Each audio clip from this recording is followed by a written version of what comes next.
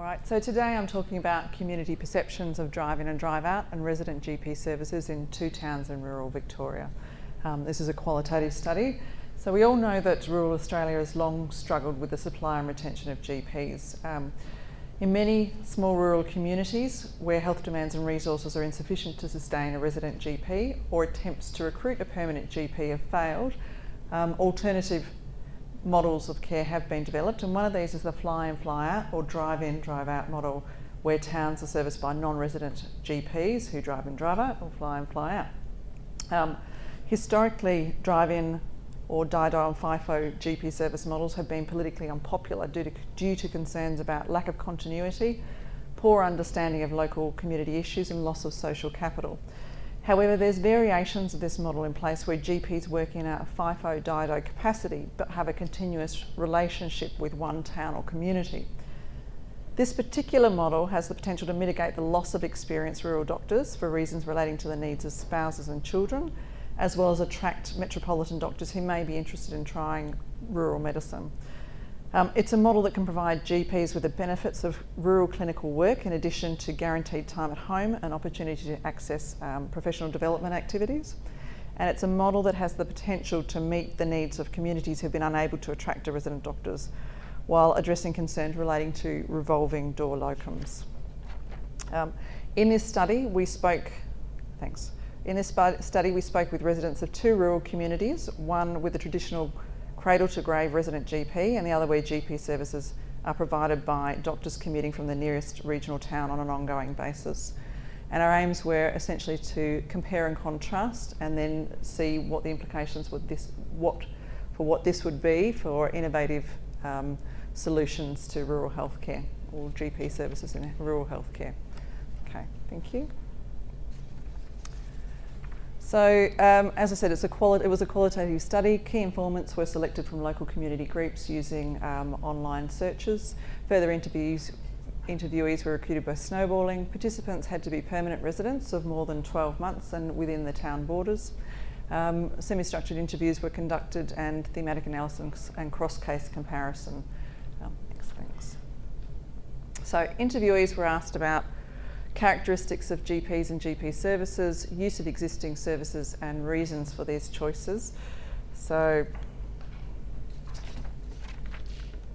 same versus different GPs, local services versus services out of town. They were also asked about the non-work role of GPs in the community, trying to tap in on that social capital aspect. Benefits of having a GP service in the community and preference for having a resident GP, and possible improvements to the existing services and barriers to making those changes. So next, thanks.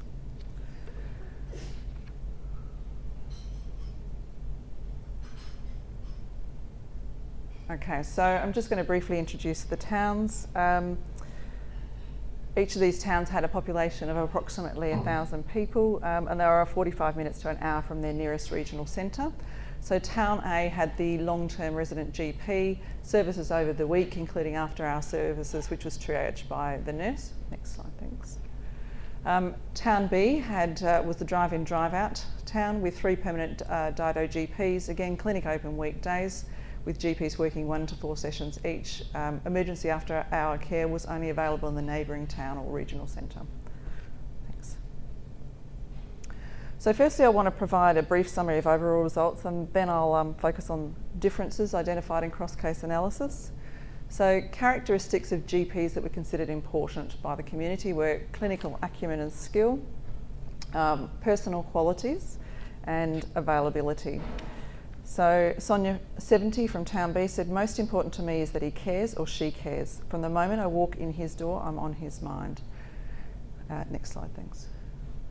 So next, the characteristics of GP service that are considered important. I don't think there's any surprises here particularly. So access, including good coverage for appointments, sufficient open hours and availability of home visits. So appeal, good customer service and professionalism, confidentiality and availability of on-site services, including X-ray and pathology. Thanks. So reasons that patients gave for seeing the same GP were good relationships with their GP, compatible healthcare beliefs, including holistic and open-mindedness, Continuity. Again, Sonia, 70 from Town B, said, he gets to know you, and I think it's important to just sort of only repeat yourself once. Whereas if you go to somebody else, they'll ask you why you're here and all the problems you've had, and you sort of have to rehash it. So proximity was also another reason for seeing the same GP. Thanks. So reasons for patients seeing different GPs were choice being a big one. So there were a number of reasons why people chose to see different GPs. Being able to access a second opinion. So Gary, 63 from Town B, said you have some sort of choice that if you're not satisfied with a particular doctor, there is availability of a second opinion or change of doctors. Other reasons of choice were having the option of seeing a GP who had an interest or additional skills in an area specific to their health concerns, having the choice of seeing a doctor of their preferred gender, and having the option of seeing someone other than their regular GP when sensitive issues had arisen. Other reasons for GPs seeing different GPs other than their regular GP was lack of available appointments with their preferred GP or no medical need for continuity in those who didn't have any chronic health conditions. Next slide, thanks. So reasons for attending the local GP service were satisfaction with the service, convenience. So Barbara, 64 from Town B, said, he's an okay doctor and he's local, so I go. Barbara again said regarding the use it or lose it mentality, was if you don't go, you lose your doctor. If you lose your doctor, you're going to lose your hospital and you lose your pharmacy, and then families stop moving into town. Loyalty was another reason given, and lack of other options. And this was particularly for both towns because I had both poor public transport infrastructure and also reluctance from doctors in nearby towns to see residents from a different community. So there were some barriers to being able to travel to the next door town. And this is particularly for Town B and their after hours service. Okay, next slide, thanks.